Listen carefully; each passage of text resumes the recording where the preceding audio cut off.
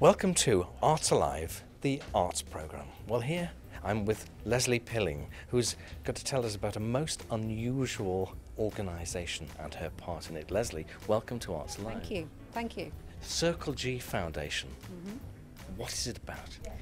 We started the Circle G Foundation in 2010 and it was primarily to save Elvis's ranch in Horn Lake, Mississippi. It was for sale. It was literally rotting by the roadside. This isn't Graceland. No, this is So his ranch. what's the ranch? He owned the ranch in 1967 and he spent his honeymoon there.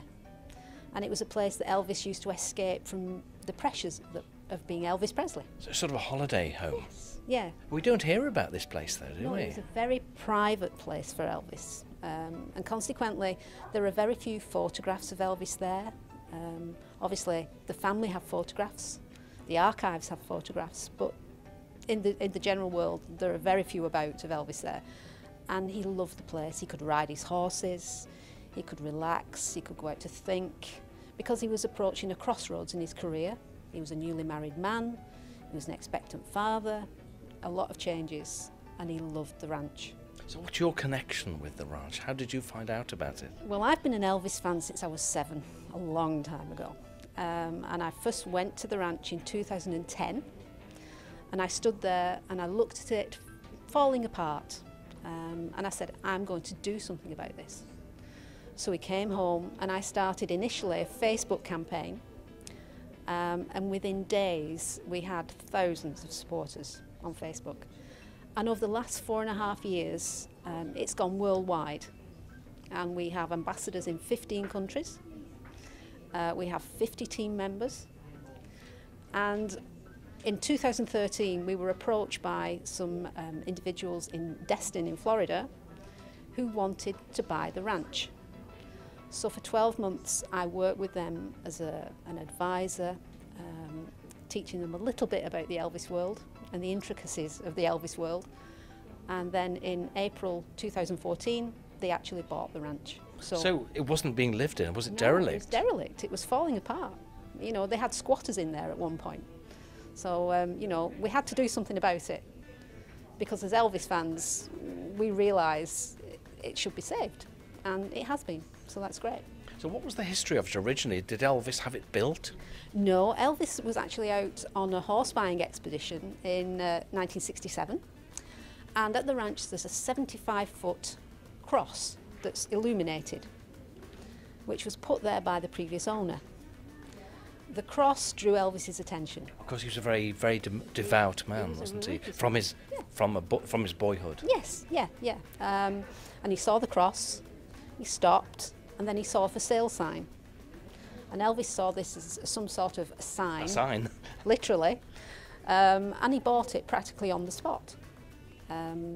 This is what this check is you've That's got. right. You've got a very special artefact here. I have. It's the pride of my collection. It's the original check from Elvis's personal checking account that he wrote for the deposit on the ranch for $5,000 in 1967. But what did he actually buy the ranch for? How much was it I originally? think it was around the region of $430,000. And when the new owners bought it last year, they paid $4 million for it. It's got a marvellous provenance though now. That's right, it's the Elvis connection. Yeah. So what's the way forward with the ranch? How's it going to go from here? Right, well, our mission statement for the Circle G, we wanted to preserve the ranch for the Elvis fans to visit. We wanted to have it recognised for its significance in the historic part of Horn Lake and Memphis, but also to recognise Elvis's charitable legacy, because he did an awful lot for charity that even now isn't known about. And our Circle G Foundation, we've done that by donating large amounts to charity over the last 12 months. But the new owners tell us that they're going to renovate it. They're going to hold concerts there which will benefit armed forces charities and work with disabled children. So all that is in line with our mission statement and we're really thrilled about it. Well, there's not a lot heard about his charitable work. You hear about people like Andrew Carnegie, of course, who was a great philanthropist. What sort of thing was Elvis involved with? Elvis every year, around about Christmas, gave large charitable donations to around 50 charities in Memphis and the surrounding areas. He supported polio research in the 50s, cancer research, St Jude's Research Hospital in Memphis, which is working with children with cancer. There are just so many stories of Elvis's charitable works with individuals. If he read in the newspaper that somebody needed an operation, he would contact them, get somebody to contact them for him anonymously, and a cheque would appear in the post. Really? And he would pay for it. But you don't hear about this sort of thing. No. That's the sort of thing he did all the time. This year is a very special year because Elvis would have been 80 years old. It seems astonishing, It almost impossible to believe that. It does. I mean, it's over 35 years since he left us, so, you know, it's a long time. And I believe you've got some of your own very special personal memories as well here. Yes, I have. I've got some items from my personal collection. I've got a chain from a jumpsuit, a stage-worn jumpsuit that's seen in Elvis, That's the Way It Is, one of the famous documentaries. How did you get that? I bet these things are like gold, aren't they?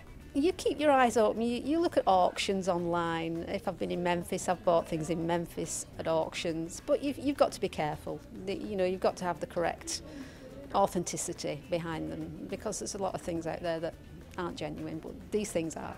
And you're going to, later on this evening, you'll be auctioning a very, very special item. Yes, we have an autograph that Elvis signed 1 week before he passed away. Normally when he signed autographs, he signed them Best Wishes Elvis Presley or Sincerely Elvis Presley. On this occasion, a friend of mine asked him to sign an autograph to use on the front of a fan club magazine. And he said, well, what shall I put? And she said, well, it's for the fans. So he literally signed it, to my fans, Elvis Presley. So that's very, very rare. It's very rare. It's very rare, yeah.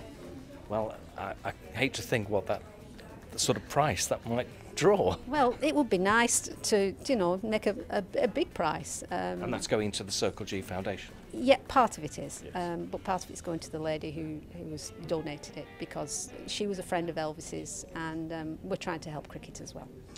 Well, thank you, Leslie, for that fascinating insight into the real person behind the man.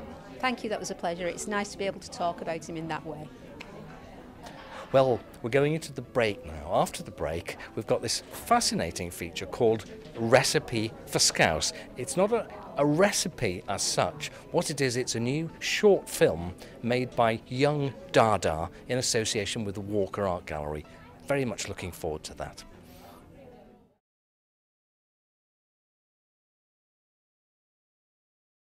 Welcome back to Arts Alive, the arts programme. Recipe for Scouse.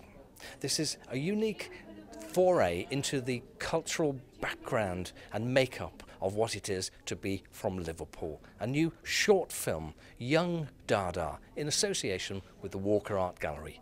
Here it is.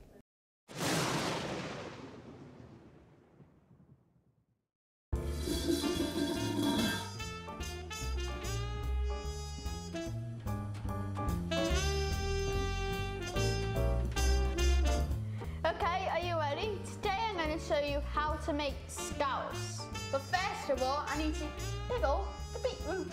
Beetroot is purple. Purple with red and blue mixed together. Like the Scouse football teams, blue is for Everton, red is for Liverpool. Just in case you didn't know. F-O-O-T-B-A-L.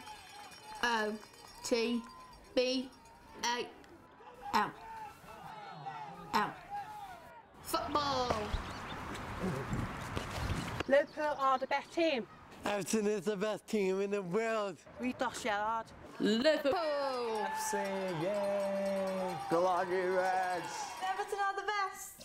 Nathan Mees is the best player in the world, and he's right, he plays for Everton. There's definitely something special about the place and the people that are here. There's people who've been here for 20, 30, 40 years who, you know, it means everything to them, and I think, you know, when you arrive here as a player, I think even the foreign players, it doesn't take long for them to realise that there's a special quality about the place. What does Nathan Baines think of Liverpool as a city? It's one of the best cities in the country, in my opinion. Right, let's get down to business. Now I've finished pickling with the beetroot, we can start on the meat. If you are vegetarian, you can use a meat substitute. Meat is one of the most important ingredients in Scouse. It's like the music in our city. There's no Scouse without music. Liverpool's brill, Liverpool's cool. We've got rappers and buskers too. Here's a short list, there's just a few. Trems, Eddie Mac and Twix Dog too. Liverpool's a hub for groundbreaking edgy music. Just think of all the singers and the bands from here. Atomic Kitten, the Lightning Seeds, Frankie Goes to Hollywood, the Zootons, and of course the Beatles. Liverpool has influenced my music because there's a certain energy and warmth about the city and the people and the different cultures that are here. The music scene in Liverpool right now is pretty vibrant. I feel, you know, there's a lot of artists that are doing their thing, and a lot of different genres, should say, and even the fact that people are just blending genres to the point where it's not even a genre. Like, what is it that you do? I don't know, I just make music and it's good. You know what I mean? There's a lot of artists who I feel, when I'm listening to them, that's where I place them. I think buskers around the city is definitely a great thing for the music scene, and even just for the average person walking around the city. I mean, we all love music, so why not have music wherever you go around the city? It's perfect, you just don't have to put your headphones on.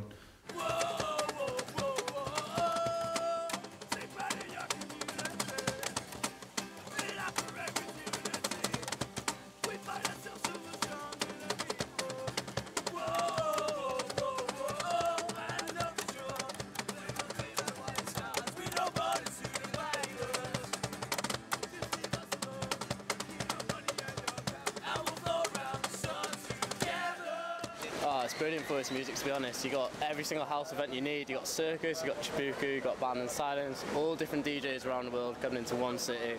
Amazing vibe, and you also got alternative sort of music if you want to go to O2 Academy, straight down the road from here. So everyone's got a wide choice of music if they want to. I need to go and get some water before I prepare the vegetables. Okay, come with me and you see how it's done. In Liverpool we have lots of water. It's called the Mersey.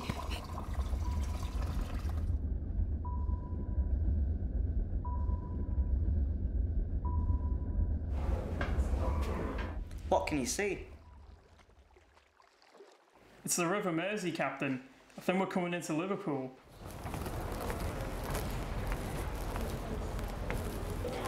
Hey, I came for my berth with the Titanic. Do you know when she will arrive? I can see that good man Edward Rushton who wants to abolish slavery. This slavery has been going down for far too long. I have first-hand experience on a slavery ship. As of today, I am going to work to destroy slavery, and I will not rest until every last single bit of slavery is abolished. I can see that famous author Herman Melville. For miles you may walk along the riverside, pressing dark after dark, like a chain of a man's fortresses. Hi Captain, have you got any jobs going? Very quickly, our grandmothers are ill. We need some money. Please say, have you got any jobs? What's that? There's a tall ship, the Zebu, Captain, and it looks like it definitely is pirates, Captain. There's pirates.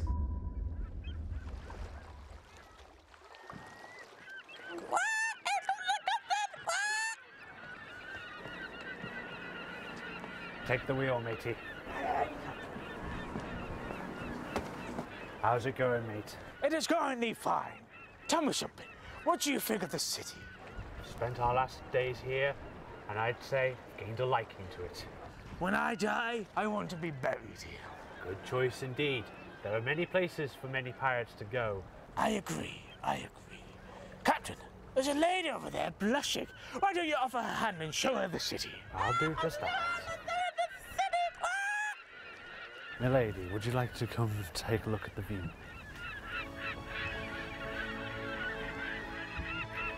What do you reckon of our fine city we have accompanied for the past couple of days? I really love the boat. Yeah, I will say, most of the harbouring boats that we see here are as beautiful here as many other boats and women that I've met. including yourself. Now time for the comments. Liverpool was famous for the comedy and conics like Vicky Tomlinson, Freddie Starr, Terry Theatre, Don Bishop, Let's Sail, and many more. Not to mention the unforgettable Ken Dodd. What do you call a man with two bottoms? Cheeky. Why can't you trust atoms? Because they make up everything. Why does a gorilla have big nostrils? Because it has big fingers. Why was 6 afraid of 7? Because 7, 8, 9. Why was the sand wet? Because the seaweed. Where does sheep get the wool cut? At the barbers. Why can't a bicycle stand by itself? Because it's too tired. Why can't pirates do the alphabet? Because they get stuck at sea. How did the barber win the race? He knew a shortcut. Why did God invent this fart to smell? So deaf people like me can enjoy it as well. Hey, what's this? It's a P. Where does the king keep his armies? Up his sleeves. What's this? It's a P on a fork. What's brown and sticky? A stick. What's this? It's a P in boiling water. What did the fish say after he swam into a wall? Damn! Now time for the potatoes. The potatoes in Scouts are the buildings and the lovely architecture that is the city. Here are a couple of pigeons from the city to show you around. What's with that round building? It looks like a heart. Liverpool's Metropolitan Cathedral of Christ the King. It's the largest Catholic cathedral in England. This is the 5th biggest cathedral in the entire world. Oh, what are those birds doing up there? I'm gonna knock one of them off. It's been to my spot. You can't do that. It's a lyre bird. Liverpool will sink into the Mersey if you do that. Oh, that's what they say. The culture in our city is like an onion in Scouse. There's lots and lots of layers to it, and it has the most amazing flavour.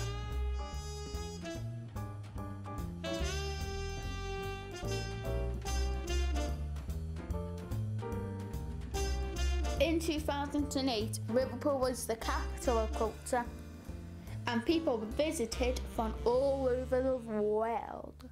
And they still do, even giants.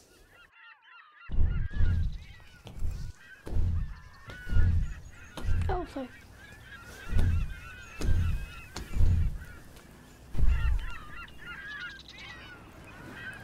It's quite interesting stuff from there, wasn't it? Yeah.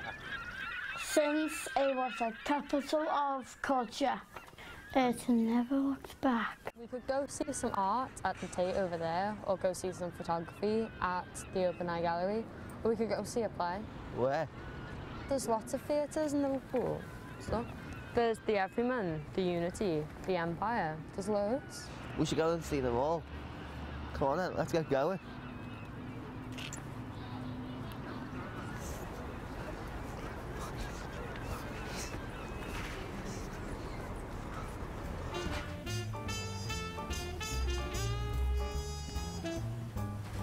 So that's the recipe for Scouse.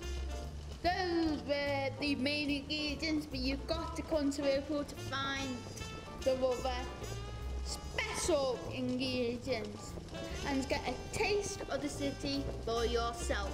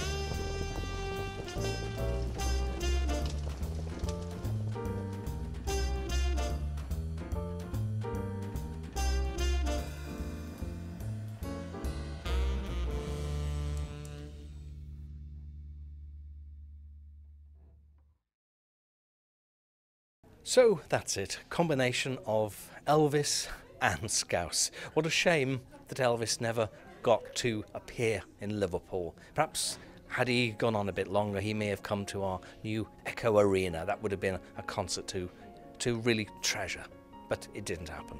Anyway, thanks very much for watching Arts Alive. See you next time.